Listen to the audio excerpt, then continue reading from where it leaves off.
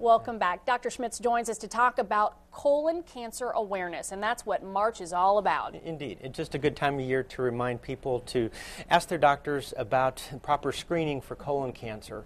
In my radiation oncology field, we see people who oftentimes have had their colon cancer get a little bit out of control, and we have to offer some radiation therapy if that cancer has gone through the bowel wall or into the lymph nodes. But gosh, if it's caught early, oftentimes just some surgery, resect it, and it's done with a very, very high cure rate. Are there some symptoms that you should be aware of? A lot of times it can be non-symptomatic in early form, but obviously if there's any blood in the stools that's apparent, a change in bowel pattern, sometimes just some persistent crampy abdominal pain, but many times in its earliest form it's silent. And so starting at age 50 is when they recommend that most people have screening tests done.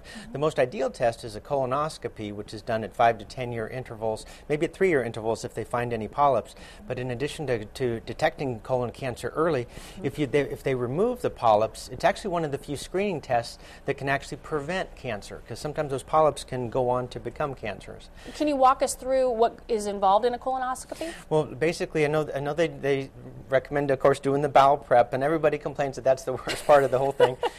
But I tell you, I only hear people that regret not doing it. Because otherwise, it's just done. They usually use some sedation, so a person is not aware of the process going on. It doesn't take very long, and really then it's a matter of just following up with their doctor's recommendations. If a person has a family history of colon cancer, if they themselves have their own history of polyps, ulcerative colitis, some of the colon inflammation disorders and all, they should probably have their colonoscopies and screenings done maybe starting even at age 40, if not even younger.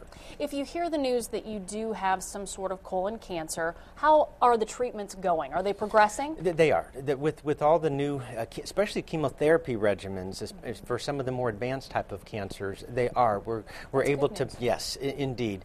But indeed, if it's caught early, typically just surgery, and it's done with a usually excess of 90% cure rate. Say people have some questions about colon cancer and colonoscopies, who can they call?